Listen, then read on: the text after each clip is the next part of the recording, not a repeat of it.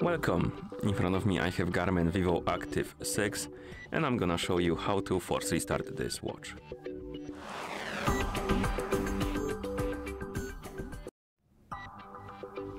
To force restart this watch, first we need to press and hold the upper button and keep holding it until the watch turns off. It takes about 10 seconds, I would say. So let's press and hold the upper button, keep holding it.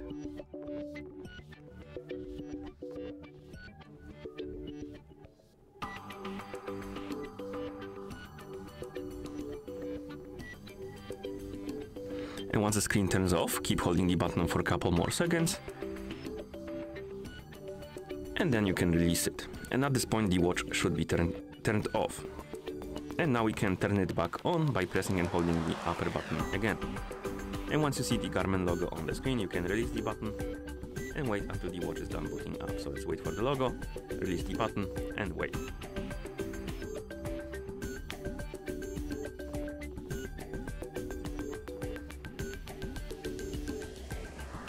As you can see, we're back in the system, and that's how you force restart this watch. Thank you for watching. If you found this video helpful, please consider subscribing to our channel and leaving the like on the video.